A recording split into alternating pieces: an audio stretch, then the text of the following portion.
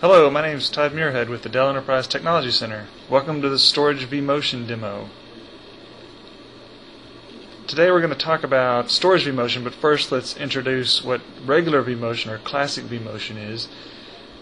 This is where you have two servers both running VMware ESX Server, and the VM moves from one physical server to the other. This really means that the processing and memory moved, but the disk location where the VM was located actually stayed the same. So it really leveraged this shared storage to move a VM. Now with Storage VMotion, we're moving the storage while the VM processing and memory stays in place on one server.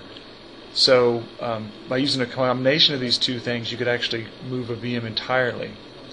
So Storage VMotion requires the VMware remote command line interface in order to execute. So you can install the Windows component for that, like you see here in the demo. There's other options. You can also install a Linux version of the command line interface tools, or you can use a remote command line VM appliance that VMware provides. So why do you have to use the remote command line interface? Well, the reason is because it's not in the GUI.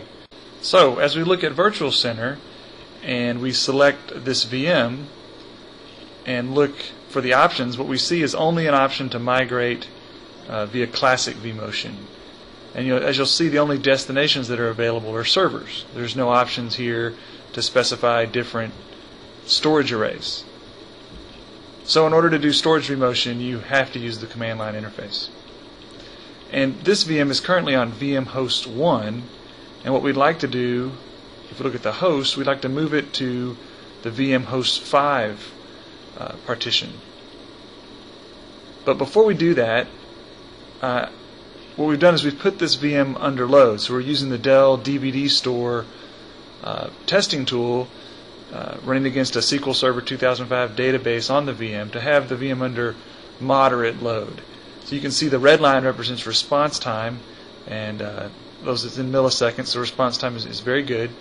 And then the green line represents the orders per minute that are coming in. So if we open the command line interface and run the svmotion.pl command with the interactive option, it will prompt you for all the information that's needed to run the command. Another option is of course to put it all on one single command line, which is good, but for demonstration purposes it's obviously a lot easier to go through each of the options so you can see them.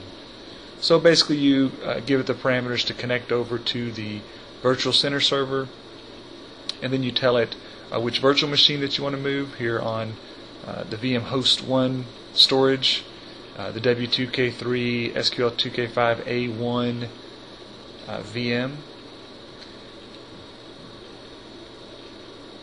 and then you give it the destination data store, which is going to be VM host 5.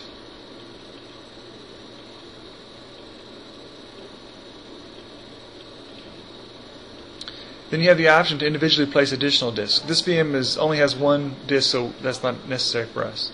So here I've sped up the speed of the video for the purposes of this recording by about 8 times.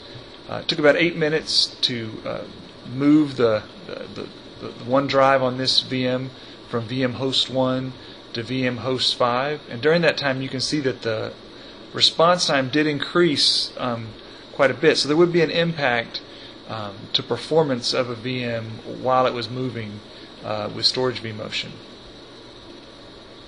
And that would obviously vary based on the amount of load and the application. So as it completed, you get a completion message. And then if we go and look in Virtual Center, you can see that for this VM it is now on VM host 5 data store. Now if we go back to Performance Monitor, we can see that the response time has come back down to the level before the Storage VMotion began, which is good. Basically no interruption to the VM in terms of availability, and we're able to move its storage from one LUN to another. That's it for the demo. If you have any other questions, please log on to delltechcenter.com and post your questions. Thanks.